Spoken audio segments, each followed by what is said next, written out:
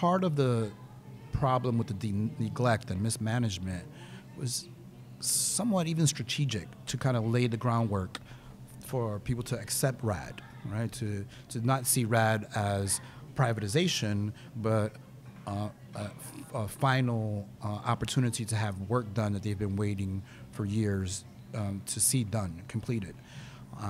And I know, and I think there have been a number of audits around this issue, that NYCHA had resources to resolve many of these situations. They mismanaged. Some element of corruption is plaguing the agency, neglect.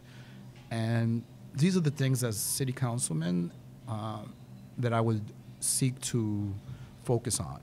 We must see a more clear, transparent management of our housing agencies, particularly at this moment in time where the city is gentrifying.